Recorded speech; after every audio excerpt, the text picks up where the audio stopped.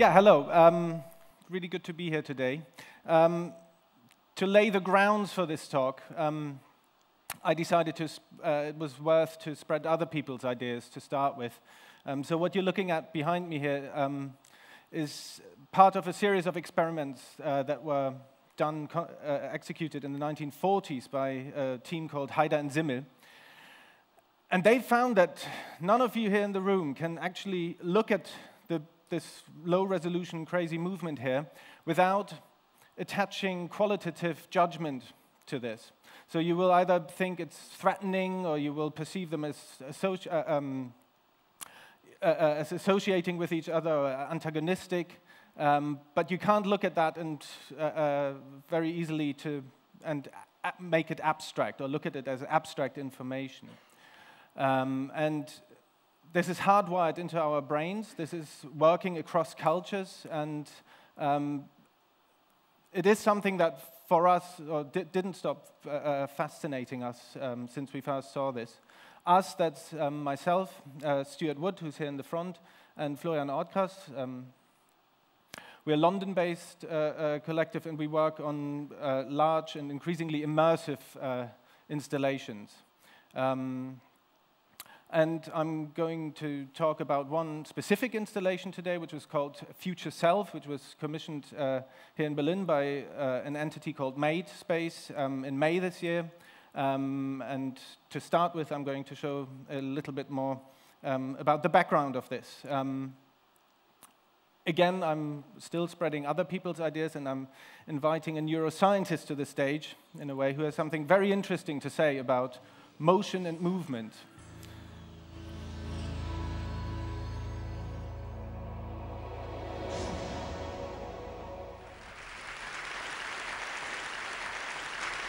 I'm a neuroscientist, and in neuroscience, we have to deal with many difficult questions about the brain.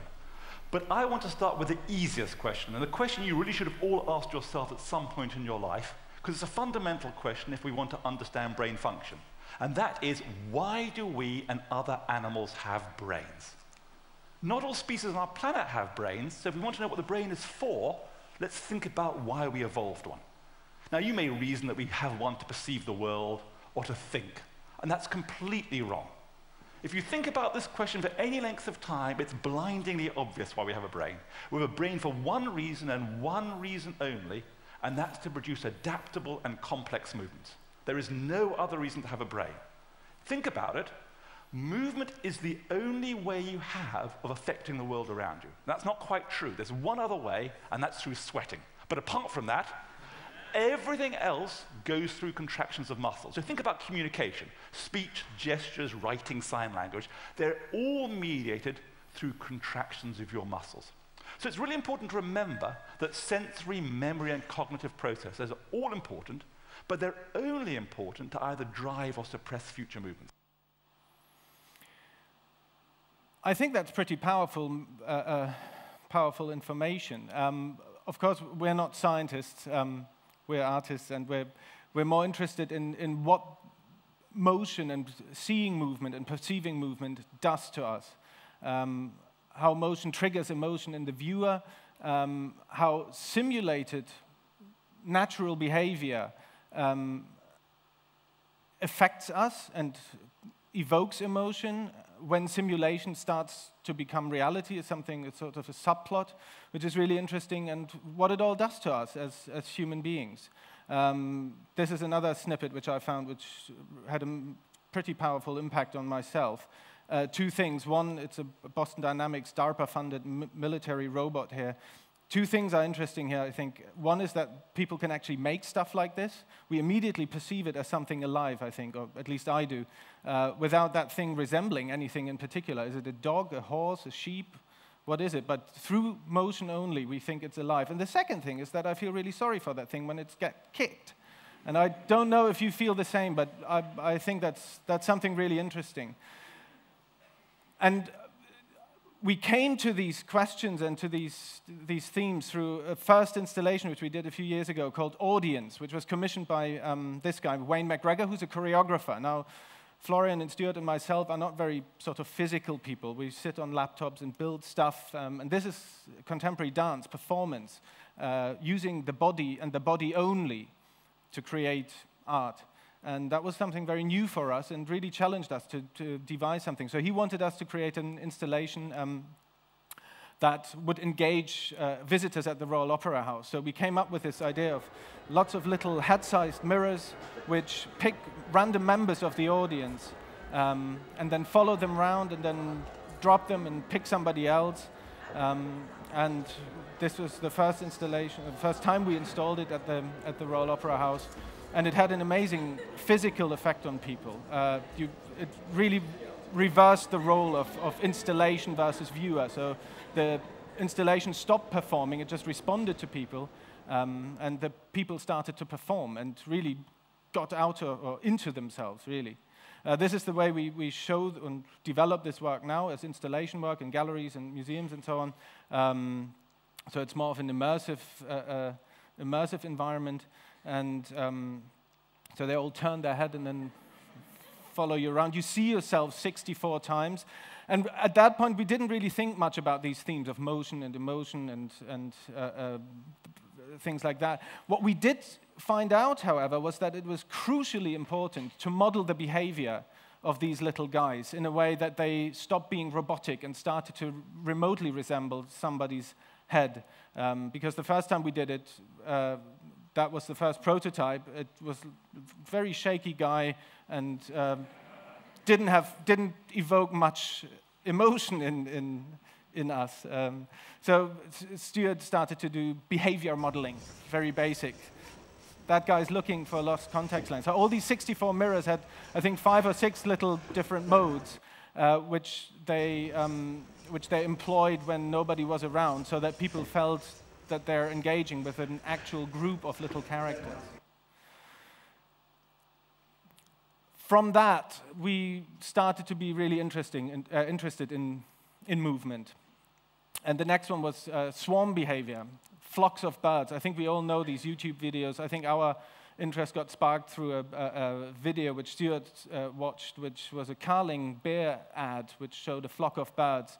And it's an incredible efficiency of movement, hundreds of thousands of objects flying in a beautiful and beautifully efficient choreography without crashing, without clashing. So this was something we were absolutely desperate to try to embody in some sort of installation. Of course, the best thing would be to embody it kinetically, like with real objects, but that proved a little too difficult at that point. So we came up with this idea of building a light installation around an algorithm which simulates swarm behavior in a very simple way. And this is the first iteration of it. The previous images was a large one of these installations in the Victoria and Albert Museum in London. And this is what it does. So it's most of the environment in which this algorithm lives is invisible, actually, and some of it is embodied by, I think this is 9,000 light points. And we developed the driver system because it has to run at an incredibly high frame rate. I think 60 frames per second to move organically. And this is not an animation, so this is the actual live algorithm running in there. And from that on, we started to become even more interested in movement, motion, and these themes. So we decided to invite some people who can tell us more about it. One of the guys is Phil Barnett.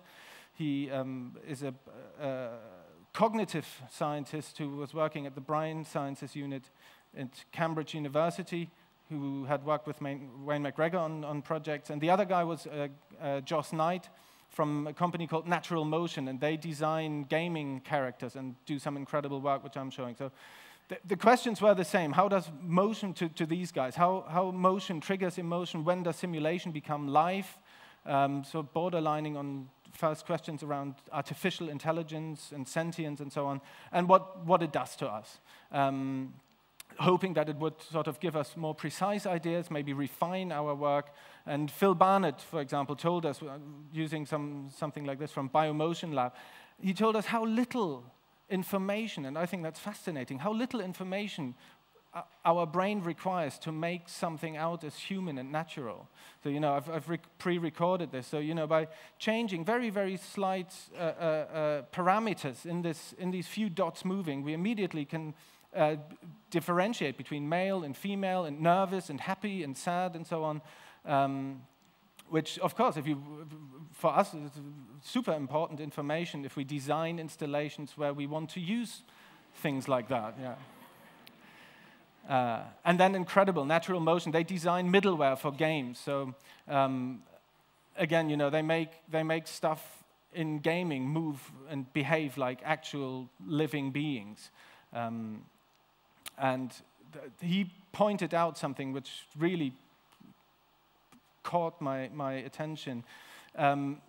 He pointed out that as long as we don't get any gaze reaction from our opposite, we don't feel particularly inclined to engage. But as soon as as the gaze of your opposite is reacting to you, you're there. You feel that this person will have much more of a presence in your perception, and that was something which we thought was incredibly interesting. So with this information, we wanted to work with, sort of translate that again away from the screen into something more physical. So we came up with a concept that asked these questions: can we predict and perhaps even dictate people's movement? That was one of the initial questions for the future self installation.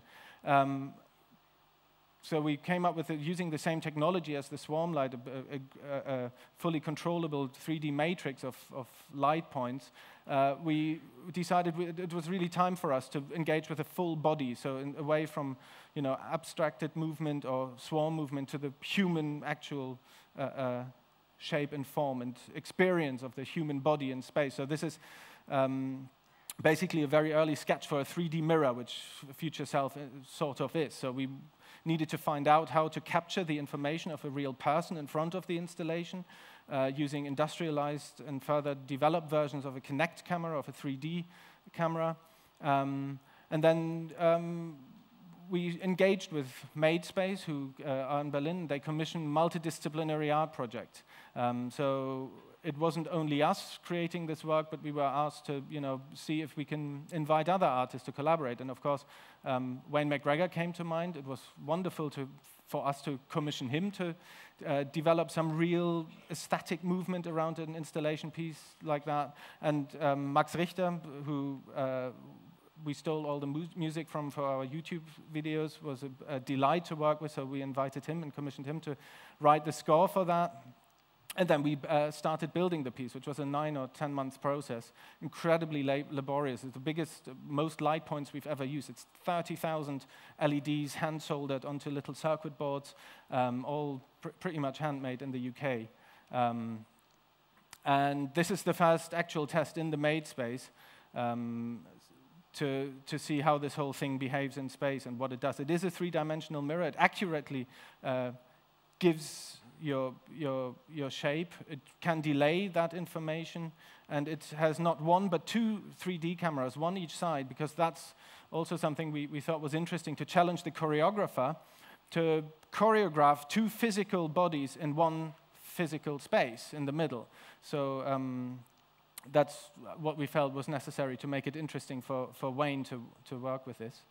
And I'm going to show you it's a 4-minute film, so I'm going to step aside for you to watch it with the score by Max Richter. The whole performance had a duration of, I think, 10 minutes, but here you go.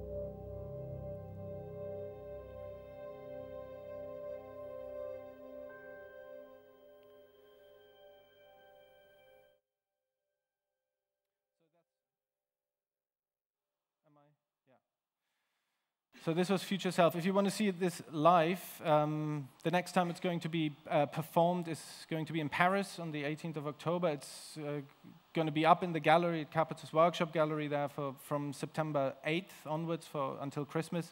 But the McGregor performance with the dancers will happen on Thursday, October 18th. Our future works, if you happen to be in London, it's a vast installation called Rain Room. I just came back yesterday from the first tests of it. It's just going to be in the Barbican. It's a 100 square meter space in which it permanently rains, and wherever you walk, it'll keep you dry. And all the additional stuff that you can do with such a thing. So we've just found out that we can actually run QuickTime movies on that thing. So if you happen to be in London, it's going to be up until March 2013. And thank you very much.